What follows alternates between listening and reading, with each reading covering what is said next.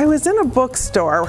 It used to be Dalton Books. They're out of business now. And I came across a book about pastels.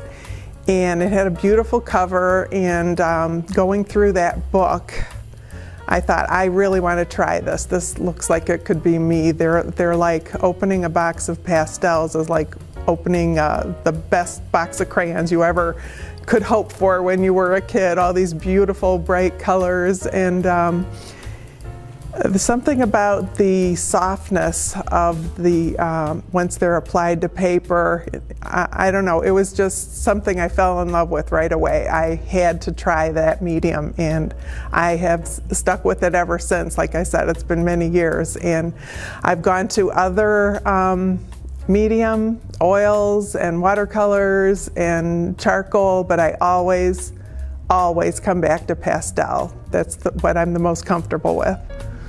When I was in my 30s, I decided to take a class at Henry Ford Community College, and I wasn't sure what to take, so I decided on a design class. And we used gouache paint, and I had a wonderful teacher, professor, and I kind of fell in love with art at that point. The painting, and he taught us drawing and design, and it just went from there. I kept taking more and more classes there, and I ended up at Eastern and a few drawing classes down at Wayne State. And then I started taking workshops with artists in the Ann Arbor area, and I just fell in love with it. Landscape painting is my the thing that I like the most, because I like being outdoors. I love Michigan's landscape, and I love painting it. Sometimes I paint from memories of different areas that I've been in Michigan, and sometimes I paint from photographs that I've taken of favorite places.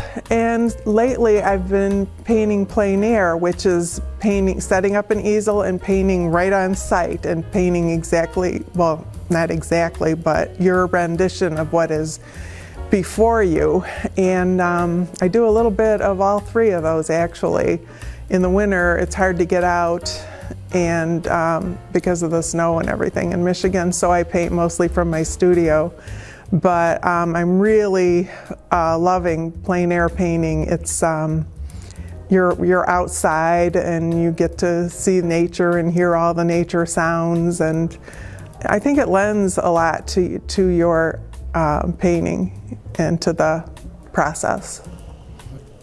After I retired in 2010, I was looking for something to do, and I came down here for one of their open paint sessions. I had already started working in pastel, but just mostly on my own. I worked by myself, and I didn't know anybody else that did anything like that.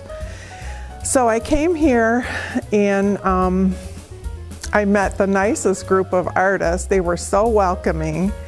And a lot of them are still friends to this day, and I started getting involved with their art shows, volunteering with their art shows and different activities that they have here.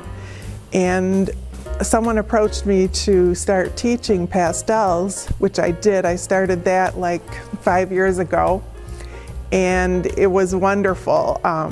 My class grew slowly but surely, and it was just a wonderful group of people that I looked forward every Wednesday. I was here for, it was at least 5 years, until we just recently moved up to the Thumb area. So I'm still in contact with the DCA and all of their functions.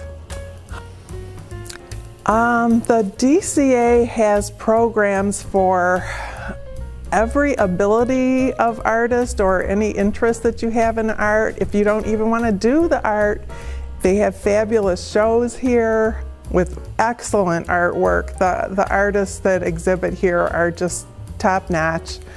There are programs for children wonderful people that teach clay and painting and what have you. They've got tons of supplies downstairs for the little ones. And it's just a great way to meet friends, people that are interested in the same things that you are.